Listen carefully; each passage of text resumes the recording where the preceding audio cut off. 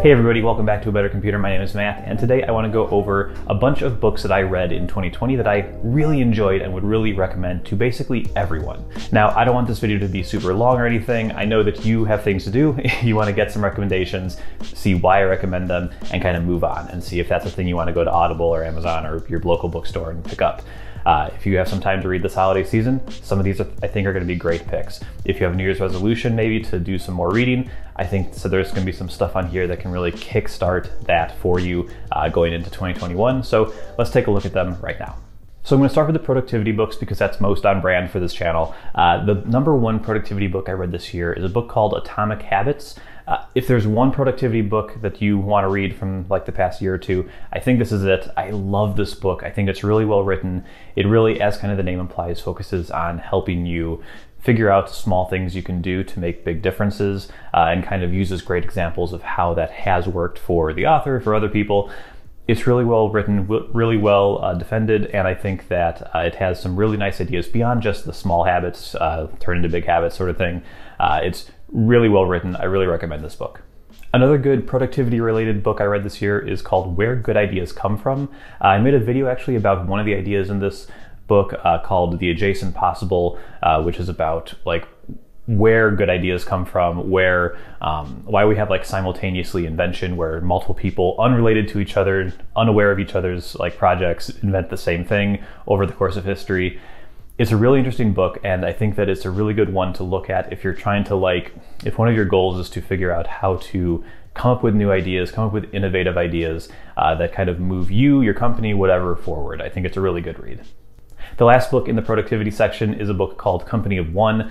This is a really good book about basically not getting too big unless you have to, unless you have a good reason to. And so it's directed largely at entrepreneurs, people who are kind of going solo, trying to do their own thing, and how that a company of one is a really good thing and you don't have to always chase infinite growth and everything. It's a really nice book for those sorts of people, but it's also good. It has some stuff about how you can be a company of one inside a bigger company. So if you work in a bigger company, maybe you're kind of feel like a cog in the machine sometimes. It has some really good suggestions as to how you can innovate in your space and can help your company be just better overall and not be infinitely chasing more growth, more money, more users, more everything, and how you can do things better, and that may be better for everyone in the long run.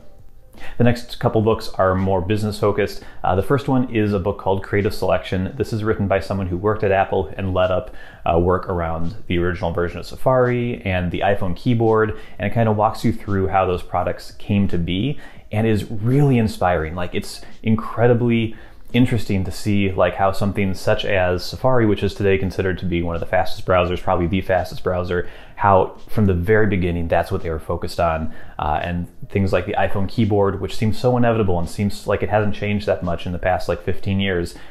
That's because it was so brilliantly made the first time, and they kind of walked through the creative process of how it came to be, what other ideas there were, what was rejected, what like this original idea was, and how it was molded into what it turned into. There's a lot of stuff going on in this book, and it's really, really fantastic. I think if Atomic Habits is my productivity book of the year, Creative Selection might be my favorite just book of the year. It didn't come out this year, but I read it again. I read it for the second time actually this year, and I loved it even more the second time. Then there's a book called The Infinite Game. This is, I can't really say that much about it, but it's basically a way to look at the company you work for, the company you're building. If you have like power at your company in determining what you build, what you focus on as a company, what your mission statement is, I think it's a really good thing to read. It basically is about figuring out if you're a company who has finite goals, is all about things that could go away more easily, or if you're an infinite company playing a different game who's able to kind of change with the times.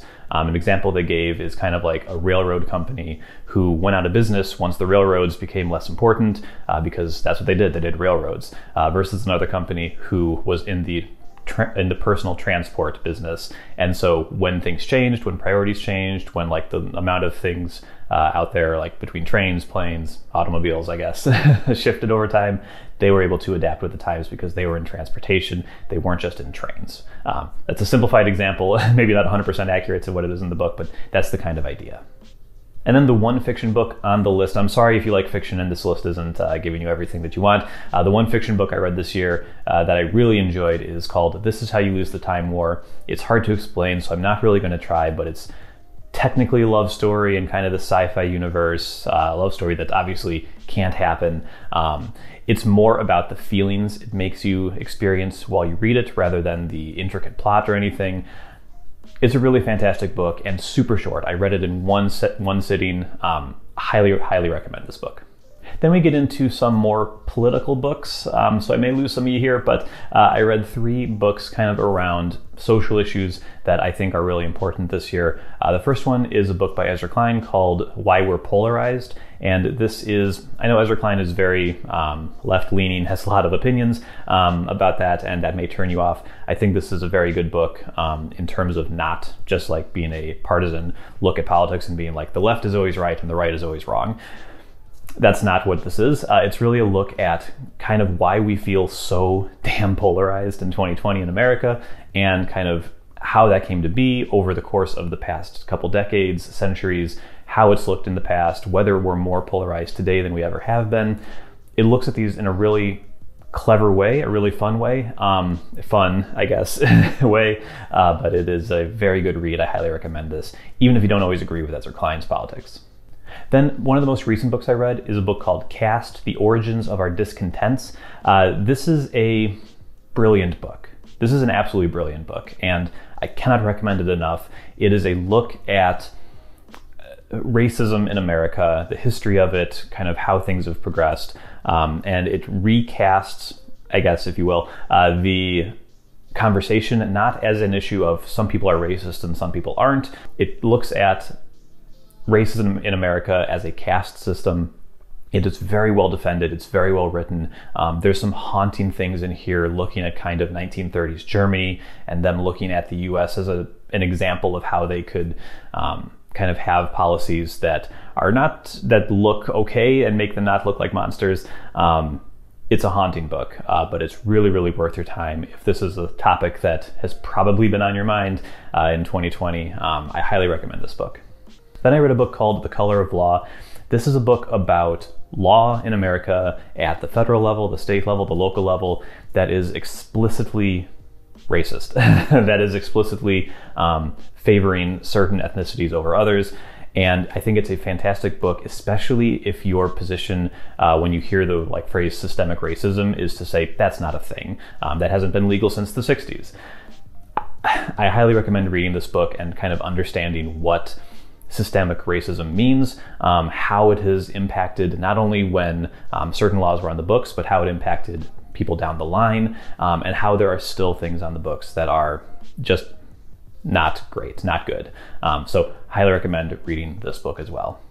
And then the final book on the list is The Happiness Hypothesis. You've probably seen this one on several channels similar to this, but I finally broke down and read it. I was really surprised by this. I thought I was going to be just kind of like, not really into this. I was kind of done with productivity books at the end of the year, but I just finished it.